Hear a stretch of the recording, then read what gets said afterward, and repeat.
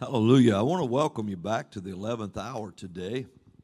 And I want to talk to you today about something that you hear us say a lot on the 11th hour, and it's the word destiny. Destiny is a big word. It is a tomorrow word. It is a word full of hope and mystery. It's a word that carries promise, and it carries with it a destination. Now, let's talk about something just a minute. Now, Father, give us eyes to see and ears to hear that we can learn your word together as a family. In Jesus' name, amen. Now, why do governments hate or love prophets? It is because they tell the truth. The truth is hard to swallow sometimes, but it is the truth. The truth burns within a prophet. The truth makes a prophet look legalistic. The truth creates courage within a prophet to override his feelings of fear and tell the truth anyway. The truth in a prophet makes them bold. Now, what makes a false prophet? It's when they refuse to testify the truth that Jesus is the Christ. Now, God has a destiny for each and every person. It is a destiny that God himself has chosen for them. It includes every good thing for that person. It includes every perfect thing for that person. It includes everything that cometh down from the Father of lights, with whom there is no shadow of turning. I don't know if you've ever thought about God having a destiny for you. He has a plan for you. He has a real destiny for you. He's not afraid of obstacles. He's not afraid of hindrances. God, he's not afraid of anything. There's no fear in him or about him. Now, I need you to know that. Destiny includes, now, I want us to look at something now, talking about this big word of destiny. Destiny includes the land also that they live in. Let me show you something by the Spirit of God now. Let's look within the big word of destiny. Inside that word, it includes the word destination. Notice that destination carries with it a nation. I want you to listen to that now. Within the word destination, it's destination. It carries within it a nation. Notice that the destination carries the people in your future. See, in your destiny that God has made for you and planned for you, you have a destination. Well, within that destiny is a nation. And nation is the word for peoples. It's the word for persons. It's the word for people. And so there's people in your future that will help you carry out this destination. There's people that God has placed within your path so that you can walk in this perfect destiny that he planned for you. Hallelujah.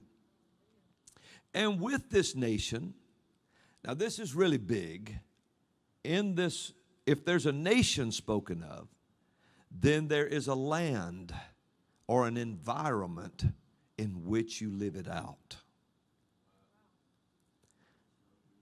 Now, if you're called, let's just say into ministry, because I'm in ministry, if you're called into ministry and you know within your destiny is a future of ministry, and you know that God is going to build something with you or your family and to live, or if it's a business, or if it's whatever destiny that God has prepared for you, he will not only provide people who think like you, but also a land in which you live it out, a place where it can all exist. You know, when God created Adam, he raised him up in an environment where Adam could thrive in his destiny. And anytime God has a destiny on somebody, and he does for everyone, then in that destiny is the word nation, because there's a destination, a destiny and people. And then there has to be a land or a place in which you carry it out. Let's look at Genesis chapter 12 for just a minute. Now the Lord had said unto Abram, Get thee out of thy country, and from thy kindred, and from thy father's house, unto a land that I will show thee. Notice he said, Get thee out of thy country, from thy kindred, and from thy, now that's people, and from thy father's house, unto a land, there's land, that I will show thee. And I will make of thee a great nation. So there's a destination involved, and there's people involved. And it's a nation's coming out of you, Abram. And I will bless thee and make thy name great, and thou shalt be a blessing. Now we know his purpose is to be a blessing to the nation, to bring forth the Messiah. And I will bless them that bless thee, and curse him that curseth thee. And in thee shall all families of the earth be blessed. So Abram departed as the Lord had spoken unto him, and Lot went with him. And Abram was 75 years old when he departed out of Haran. And Abram took Sarai his wife, and Lot his brother's sons, and all their substance that they had gathered, and the souls that they had gotten in Haran. And they went forth to go into the land, there it is, land of Canaan. And into the land of Canaan they came. And Abram passed through the land into the place of Sychem unto the plain of Moreh, and the Canaanite was then in the land. And the Lord appeared unto Abram and said, Unto thy seed will I give this land. And there builded he an altar unto the Lord who appeared unto him. Notice the Lord's promise to Abram started with words, these words, thy country, unto a land, a great nation, shall all the families of the earth, people and lands, nations and places to live out that destination. Now, the Lord was going to give Abraham an environment in which to bring about his destiny. He needed a land for the nation within him to thrive. I don't know if this is good for anybody or not, but he needed a land for the nation that was inside Abraham to thrive, not just survive, but to thrive. So he needed a land for him to do it in. Once Abraham was convinced that he would have a son in Genesis 15, the Lord immediately promised this land to inherit. Don't you notice that? Abram asked, How do I know that I shall inherit it? All right, let's look at it. Genesis 15. After these things, the word of the Lord came unto Abram in a vision, saying, Fear not, Abram, I am thy shield and thy exceeding great reward. And Abram said, Lord God, what wilt thou give me, seeing I go childless? And the steward of my house is this Eleazar of Damascus. And Abram said, Behold, to me thou hast given no seed, and lo, one born in mine house is mine heir. And behold, the word of the Lord came unto him, saying, This shall not be thine heir, but he that shall come forth out of thine own bowels shall be thine heir. And he brought him forth abroad and said, Look now toward heaven, and tell the stars if thou be able to number them. He said unto them, So shall thy seed be. Now watch verse 6. And he believed the Lord, and he counted it to him for righteousness. Soon as he believed the Lord, it was settled in his heart. He's going to have a son. He's going to have seed as the stars of the sky. As soon as he believed that, then the Lord said unto him, I am the Lord that brought you out of Ur, a land, and a people, of the Chaldees, a people, to give thee this land to inherit it, because he has to give him a place for his destiny to thrive. An environment. And he said, Lord God, whereby shall I know that I shall inherit it? So Abram believed the Lord concerning his seed, and it was counted unto him for righteousness. Now he needed land to inherit from the Lord in which his nation could live and thrive. See, the enemy always tries to occupy the land to keep you from your destiny. We'll say that again. I'm just kind of reading notes along here, teaching a little bit as I go, but I want you to hear the depth of what's being said. The enemy always tries to occupy the land to keep you from your destiny. Abram was told to leave his father's house and go to a land that the Lord would show him of. Did you notice that? Leave your father's house, go to a land, to a place I will show you of. But Abram carried part of his father's house with him. Lot. Lot means covering. God did not want Lot to be his covering. I remember one movie about Abraham and Lot and all that it showed, and Lot said, I'm going with you, Uncle Abram, to protect you. Well, they had that right to be his covering. Well, Lot not only would be his, God didn't want him as covering, God wanted to be Abram's covering. Lot was someone or something, now listen close, that did not belong in Abraham's destiny. Did not belong there. He didn't belong there. And he went and wanted part of the land. Lot ended up being disobedient and immoral. And Lot actually sired two nations born from incest. Notice God told Israel to possess the land. They had gone into bondage in Egypt. And while they were in bondage, the enemy moved into the land to possess it. Why? Because without a place, destiny cannot be lived out. Hallelujah. I hope every minister, every believer's listening. Why? Because a possession of land, if you possess the land, you could hinder a destiny. Remember when Jesus went across the lake of Gennesaret, or the Sea of Galilee, to deliver the madman of Gadara. When he got over there to the other side, those spirits that was in that man said, my name is Legion. In other words, there's at least 6,000 of us inside this house. So the Legion said, the one in charge of the Legion, the one that was in possession, the rest of them were just housing there. But one was in charge. He said, my name is Legion, for we are many. That was the same Legion that went out to stop him on the sea. And he said, peace be still, and all that. They were trying to kill the Son of God. It would have ended everybody in the boat's destiny, every one of you and I's destiny, and the madman of Gadara would have just been mad right into hell somewhere. So, but he couldn't stop him because the word's stronger than anything. And he spoke, peace be still, shut up and be still. There was a great calm. But remember when he got over there, that those spirits besought him, saying, don't send us out of this country.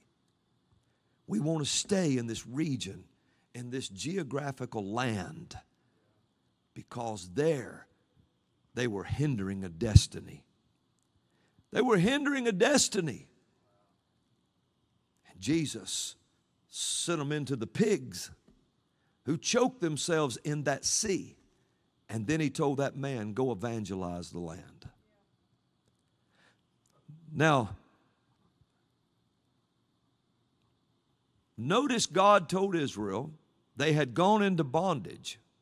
He told them to possess the land, but they went into bondage in Egypt. And while they were in bondage, the enemy moved into their promised land to possess it, because if you possess the land, you can hinder a destiny. Because destiny is a destination, and a destination always has a nation and a location. Hallelujah. Exodus 23:28, I'll just give you a few of these. And I will send hornets before thee, which shall drive out the Hivite, the Canaanite, the Hittite from before thee. And the Lord said unto Moses, depart and go up hence, thou and the people which thou hast brought up out of the land of Egypt unto the land which I will, notice it's the land, which I swear unto Abraham, to Isaac, and to Jacob, saying, unto thy seed I will give it, and I will send an angel before thee, and will drive out the Canaanite, Amorite, Hittite, Perizzite, Hivite, and Jebusite, that had possessed the land while they were in bondage. They even possessed what we know as Jerusalem. So that when God's people finally arrived, if they can't have a nation cannot have a nation without a location. So they possessed it. Exodus 34:11, Numbers 33:52, 33:55, Deuteronomy 4:38, 11:23, Joshua 3:10, and 13:16 is just some of the scriptures that talk about God driving out those inhabitants of that land so that a nation could have a location. These are just some of the verses of God driving the occupants off the land that he gave in covenant to Abraham in order for him and his seed to thrive in their destiny. All you see now is demonic forces trying to occupy the land given to free people to inherit, in order to live out the destiny of a nation, which is the Declaration of Independence. The land is being occupied with immorality and corruption. People have become afraid to speak out, to voice their opinion, to say anything. Corrupt government has threatened to jail them, harass them. The devil knows that without a land, a nation can't live out their destiny. Not only for them, but also to bless all nations or peoples. This is why Jesus, notice, people look at the Sea of Galilee, and notice most all of Jesus' miracles happened on the Sea of Galilee. Almost all of them. Not all of them, but most all of them. And the reason being, notice it wasn't long. His first miracle, where was it done? In Cana of Galilee. Galilee was known as the heathen circle. It's also shaped like a harp. And so I believe it's tied to Psalm 8. I believe it's tied there to that. I believe that it was a location that when Adam, because think about it, it's really the only freshwater lake like that. And it's worth more than gold. Because in the desert, whoever possesses all the water is the king. That's who runs the land. And so as soon as Adam fell, it's amazing how the Galilee became a region known as the heathen circle. It became a region known as the heathen circle. Jesus, the first miracle he did was in Galilee, Cana of Galilee. Then he made his way toward the Galilee. And then he walks on water on the Galilee. He calms winds and waves on the Galilee. He crosses the Galilee to cast out the demons from the madman of Gadara.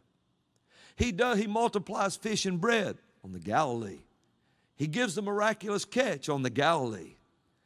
It's the Galilee, Galilee, Galilee constant, because there, if you look at an ancient map, you'll find that's where the giants had settled, was around Galilee. Jesus went into that region to do battle in the spirit to free that land, to free that whole region.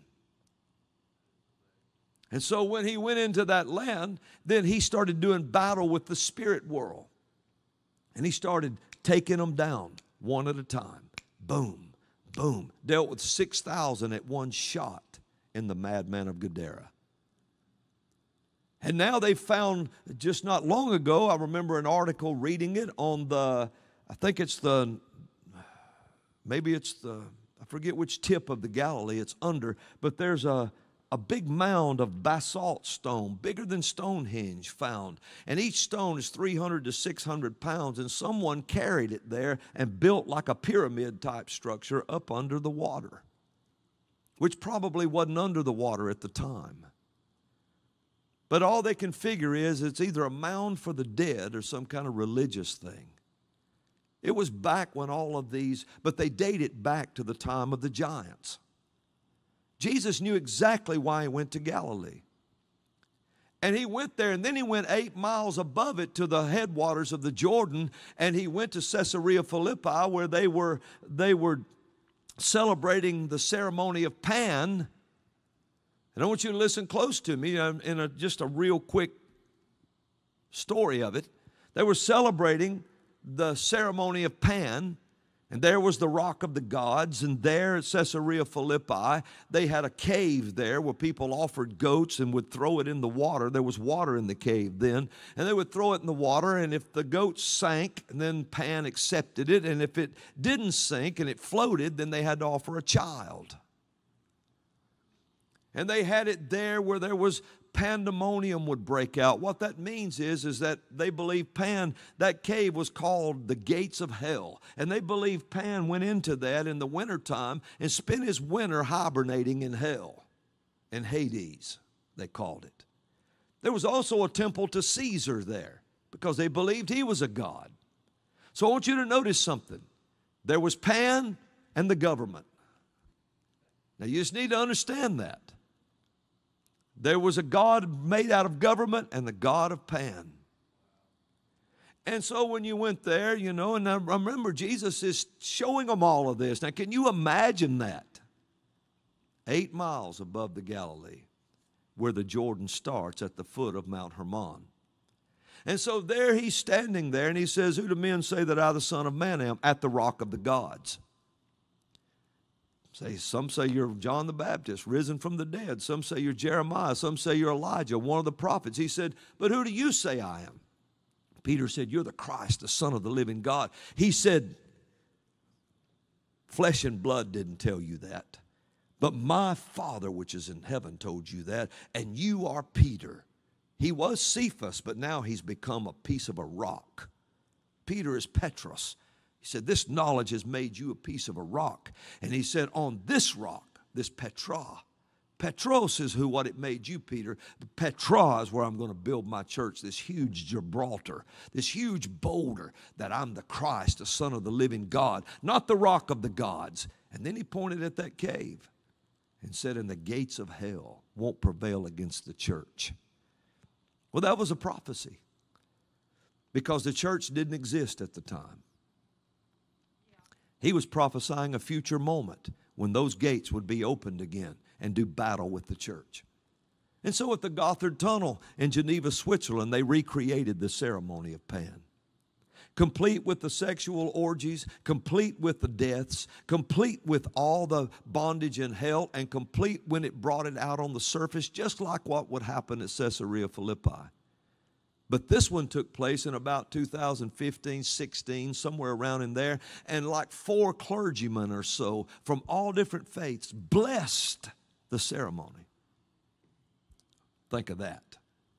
And in the ceremony, they brought Pan up out of hell and brought him on the earth.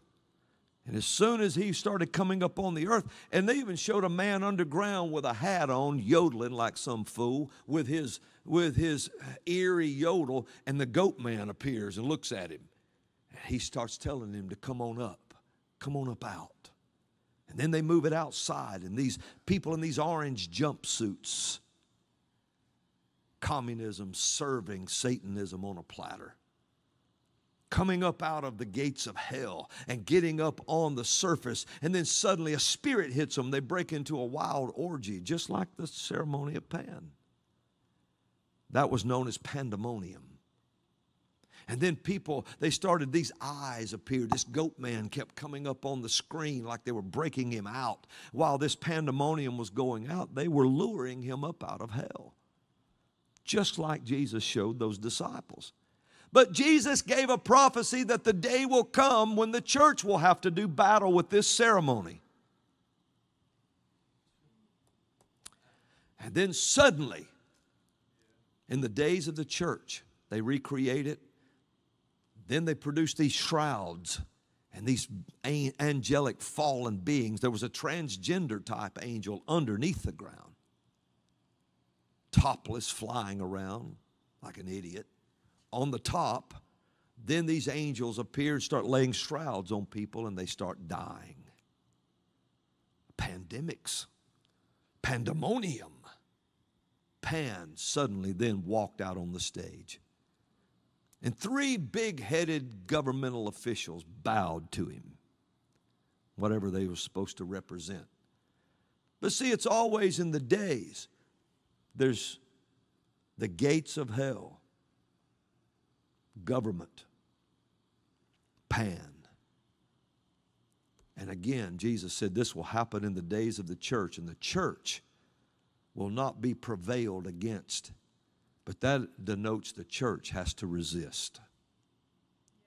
And if the church don't resist, and you just go ahead and just give in to these bunch of devils, you realize if every pastor in America, every pastor that claims the name of Jesus Christ, that claims the name of Christ would stand up and say, that's enough.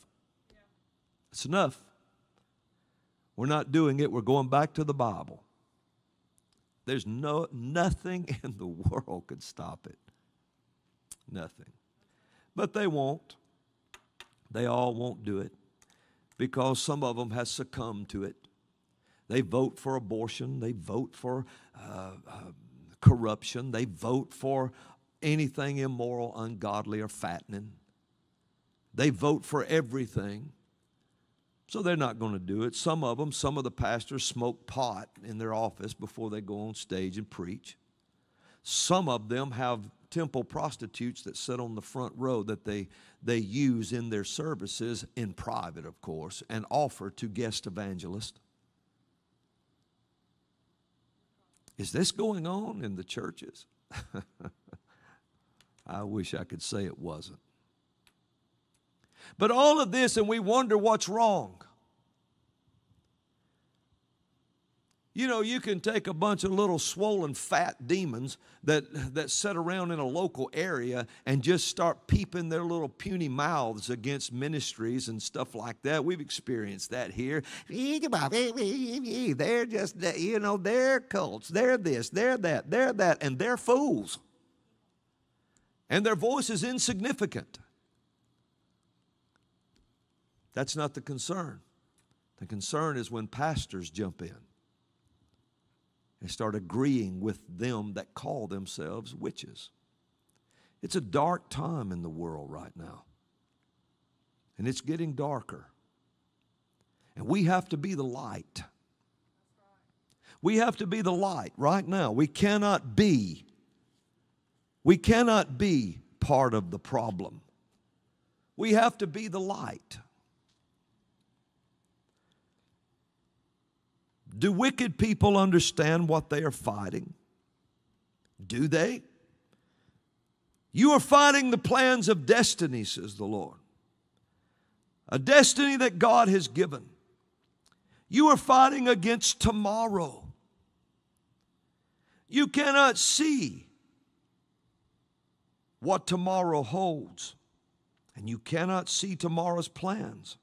You can only see the plans for tomorrow. That you have deceived yourself. That you have made yourself. Well, you have deceived yourself, for your tomorrow is not tomorrow. It is dreams of today, which is not big enough to hold tomorrow. You who support transgenderism and mutilation, you are regurgitating the vomit of your father, the devil. You throw the puke up in your hands and then eat it again. And you act like you like the taste of it. The stink of it is becoming recognizable on you. For all to smell, especially the United Nations. That is a stink in my nostrils, says the Lord.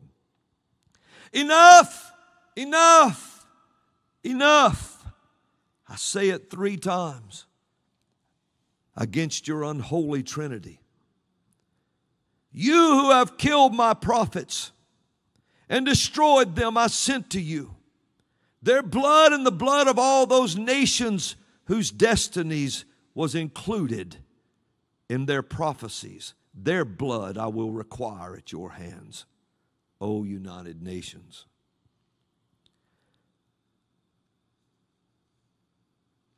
Hear the wind blow, it blows against thee. And the fire you have kindled will now blow back into your face. For your time has been put off and yet replaced. Harari, you challenge the Almighty. So be it. Swab,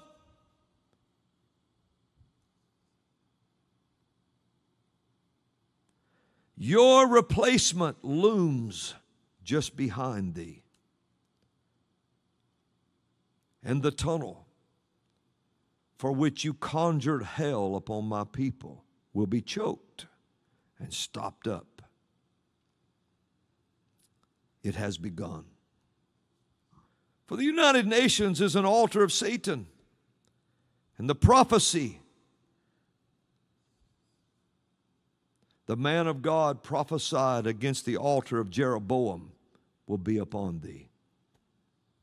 Cowardly pastors and false prophets, you won't speak. What are you afraid of? A word from the Lord. Don't ask me to apologize for the word of the Lord, because it can't be done.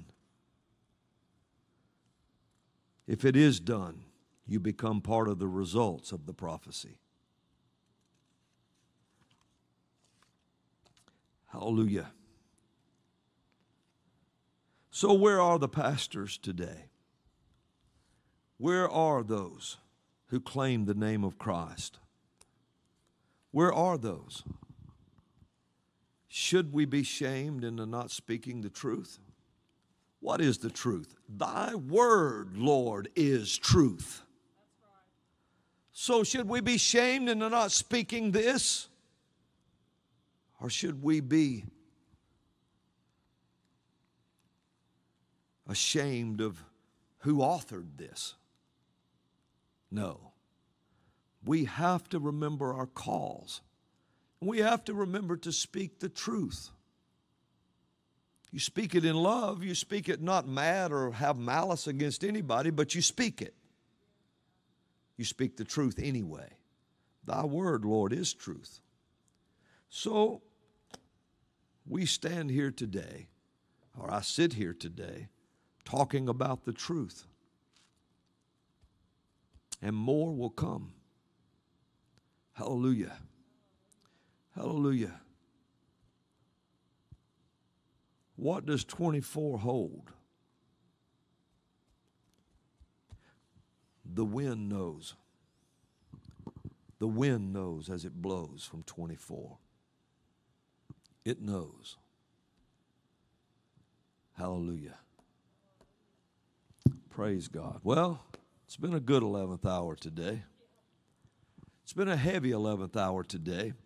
It's been a sobering 11th hour today. Well, but Brother Robin, you know, it's always a heavy 11th hour. There's never any bunch of chuckling and laughing and rolling across the stage so that we could all enjoy the time of the 11th hour. There's nothing wrong with laughing. There's nothing wrong with great joy. There's nothing wrong with rolling and laughing. But there is a time for laughing and a time for crying. There's a time for every season under the heaven. But no season lasts forever. Remember that. It don't just stay in one season constantly. You have wicked people from all walks of life, from the lowest to the highest, trying to keep prophecy from coming to pass. Trying to plan a tomorrow. But Jesus said tomorrow takes thought of itself. Did you know that? That's amazing, is it not? That tomorrow thinks for itself. And wicked men can't see into tomorrow because they can't look into the light. So their tomorrow is the one they're planning. But tomorrow sees their plans coming and just moves itself out of the way. And they end up beating their head on something in frustration because they cannot bring it to pass. We've entered another time. We've entered a time where things will be seen and be seen more. Do not look at things as hopeless, because to say it's hopeless is to say God is helpless. And God has not gotten his purpose done yet. So take great courage in this. And know that in your destiny, God has a plan. In your personal destiny, there is a destination, there is a nation, there are people that God has provided for you to be with, for you to meet, for you to know. And there is a place he has for you to go in and live out that destination, that destiny. Hallelujah. It's not the time to go into every little church and every place where you're not wanted. You can't go into a place where you're tolerated and expect to live out your destiny. You have to go into a place where you're celebrated. And God knows the group of people, the nation, and the place for you to be involved in. Make up your mind what place that is. Make up your mind. And where the Lord shows you, go there. Go there. It may be in your back door somewhere. It may be across the country. People say, well, I believe it's at Church International. Then shouldn't you be there? But if it's a church in Texas, be there. If it's a church in California, be there. But be in the place where your destiny has a nation and a location. Man, I hope that got across today. That's something the Lord began to talk to me about as I got up this morning. He started saying that word. And destiny is a big word. There's a lot in destiny. So today, remember that. He has a destiny for you, but it includes a nation and a location. Hallelujah. And enemies try their best to move into your land, to keep you out of it. But don't let these obstacles stop you from getting in your destiny. Amen. You know, Abraham had to fight some to get in his. Jesus went and did battle with all those spirits around the Galilee. He did battle with every demonic spirit on the cross and defeated them all. Jesus went into hell and paid the price and rose again after 3 days and nights and made a way for you and I to make it to our destiny and make it to our nation and our location. Nation is people. People. Location is where they've gathered to live out destiny. And I'm telling you, God has a place for you. So don't be all depressed about it. This nation ain't sunk. It's not. God still has a destiny, and he gave it to our founding fathers, and they made covenant with him. Woe to the person who tries to stop such a covenant. They find themselves fighting tomorrow, and the thing about fighting tomorrow is you can't see where it's at.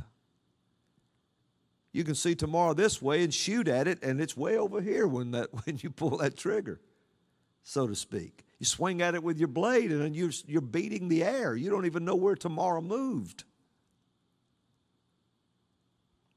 Tomorrow sees what happened yesterday and what you're thinking today, and it just moves itself like a warrior. Hallelujah. Well, what you want to do today to start with is make Jesus Christ the Lord of your life. You want to make him Lord. You want to receive him as Lord and Savior. How do you do that? Well, Paul said you believe in your heart and confess with your mouth that he's your Lord and you'll be saved. So what you do is you say, Lord Jesus, I believe in my heart that God raised you from the dead. And I confess with my mouth that you are my Lord and Savior. And I give you my whole life right now. Oh my goodness, there's not a devil in hell big enough to keep you from that. He's already defeated it all. He just opens his arms and says, come on. And now go ahead and say, cleanse me of all sin. Cleanse me of unrighteousness. Take my life. Do something with it. Forgive me of all wrong. And He will. And He will, and you can have the assurity that He'll do it. Because He said, if you confess your sin, He's faithful and just to forgive you of your sin and cleanse you from all unrighteousness. And that was talking to believers. Hallelujah. So now that you've done that, you need power, explosive power happening in your spirit. So why don't you just turn around right now and just say, Jesus, baptize me in the mighty dunamis, the mighty Holy Ghost. Baptize me in the Spirit of the living God and fire, with the evidence of speaking in other tongues. Then when you release a prophecy out of your mouth, then when you start talking the word, fire accompanies it in the Spirit. And man, I'm telling you, your boots will be on fire till you tread ashes beneath your feet. Hallelujah. And now just say, baptize me in the Holy Ghost and fire, with the evidence of speaking in other tongues. I need to be able to speak in your language, Lord, a language the enemy can't understand, nor stop, nor keep from coming to pass. And then just say, thank you for it. Lekundo pashere kutia prando gazarakale echriste ormano gangalezere prande ramarokere esikumblen zunkanden karavidisile. And just start saying whatever sound you hear. Oh, well, that sounds like foolishness, somebody watching. No, somebody watching that says that's foolishness is acting like a fool. So they think like a fool. So everything to do with God is foolishness. Hallelujah. If you think the power of God and the prophetic power that's in the Word and the creative power of God, and you think all that's passed away, and you think healing is gone, and you think prophets are gone, and you think apostles have disappeared, and you think all the power in this book that Jesus did when He was walking the earth is not available to us today, why do you even go to church? Why do you go? It's got to be the most boring time in all of your life, because you're not expecting anything. Unless, of course, you live in a homosexual lifestyle or something and you go in there because you've got somebody with a rainbow tallit telling you how good you are. So all you're doing is going in trying to prop up your belief because you know something's wrong. I'm not going to pat you on the head about that, because I'm telling you the truth. I don't want you to go to hell. I don't want you to suffer destruction. I don't want anything like that to come on you. But those big little fat bellied devils that's filled up on people's little puny mind thoughts, and they've just ate it until their bellies are full. And they breathe in the arrogance of all sin and sinners that are telling you, a man can sleep with a man and just have sex with a man and be okay. They want you with them one day. A woman can sleep with a woman. You know it's perfectly natural. Then how come neither one of them produces life? How come neither one of them can have a child like that? It's against everything God made in His law of government, seed, plant, harvest. Has nothing to do with hate. It's just the fact it don't work. And it's abomination to the Lord God in His system of seed and harvest. It's abomination to the Lord. It can't produce life. But you go in there and some fool with a rainbow tallit trying to tell you that God has just suddenly changed His mind from His Word and says this is now okay. Well, it's not okay. It's not okay, and it'll produce death, and you'll regret it one day. So just stop right there where you are. You can't stop on your own. You don't have the power. But He does, and He can deliver you. So why don't you just ask Him, Jesus, deliver me. I dare you to ask Him that. But I don't want to be delivered now. There's the problem. You don't want to be delivered. You know, I remember one politician told a bunch of, they were going to have a big rainbow pride parade. And the politician said to him, well, you can't perform lewd acts. You can't show any immorality going down through there like that. And they just called it off. They called it off. Why? Because they want to come down the street on a float with a leather and a ball stuck in their mouth, holding their mouth open like they're being tortured, and leather harnesses, and some man with a leather thong up his rear end, walking, running around up there, acting like they're having anal sex with one another so that everybody can watch. Why would they want to do that? So that your children can see it. And as soon as the politician said you can't do that, well, we'll just call it off. That ought to tell you all you need to know. Hallelujah. That ought to tell you all you need to know. Get up there in front of a bunch of little children in their little precious minds that are looking to the adult world to teach them something. You get up there with a thong up your ass, is heading up on a float going down the highway, teaching our children to become corrupt. Well, enough of that's enough, don't you think? Enough of that's enough. But we hate you, brother. You hated me anyway. You hated me anyway because I dared tell you the truth, and I don't give you a cloak to hide your sin with. That's what you hate. You hate it because I don't give you a rainbow blanket over your head so you don't have to see your own sin. That's exactly why you don't like me. But you know what the difference is between you and me? Is I love you. And I just cannot stand the thought of seeing somebody go to hell. That's just a horrible thing. Do you know what hell is like? Hell. People say, you know, they just throw the word around, hell, hell. And they say, some people say, well, if they're going to hell, and if it means loving them or liking them would send me to hell, I'll just go to hell. Do you know what hell is? Hell is a place where the fire is never quenched and your worm dies not. It means whatever disease you died with, whatever sickness you died with, you suffer forever in the flames of hell. It means that it never goes away. It's talking about in Luke 16 with the rich man. He said, I'm tormented in this flame. It's talking about a siliceous stone. It's talking about a black stone that they mark, a certain stone that they mark gold with and drop acid in the cut to see how pure the gold is.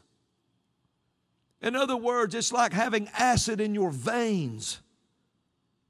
24 hours a day, 7 days a week, for all eternity. That's what hell is. It's the absence of God where there is no light. It would be the struggle to breathe constantly because He is your life and the length of your days, and He's your breath. So you can't hardly breathe in hell. And you experience the suffering of choking constantly. It's whatever sickness you died with. It's the pain and the agony of it constantly. It's like acid in someone's veins. They just scream and they cry and they torment. And then on top of all of that, you lose your soul, your mind, your will, and your emotions. And demons move into your soul and move out of your soul at will because they're tormented. And they move into a human soul trying to alleviate their pain of who they are. That's how they possess people in the world. That's why they do it. They're constantly, a spirit of fear is just that, afraid. And they move into the soul of a person. They move in trying to give you some of their fear so that they can have some relief. And the more they start, if they find someone who will let them in and alleviate just a little bit of their pain, they'll fill them up until they can become like Legion in the Bible. But in hell, they move in and out because there's no relief. So they move in and you scream with the torment of the demonic spirit in your soul. And then it leaves and you scream with the regret. And every message, every sermon, everything you've ever heard to receive Jesus, and every time you rejected it, you'll see it in your mind like a living color screen of a bad dream constantly, and probably not even color, just black and white haze going through your thinking. That's not even describing hell for what it really is. And you can't see any light. It's a constant thing. You know not what's coming. You're totally alone. When Jesus looked at the Pharisees and he said, "You brood of vipers." Well, that's an English translation. He said, "You generation of vipers." John the Baptist said, "You generation of vipers, you brood of vipers." And John the Baptist said something.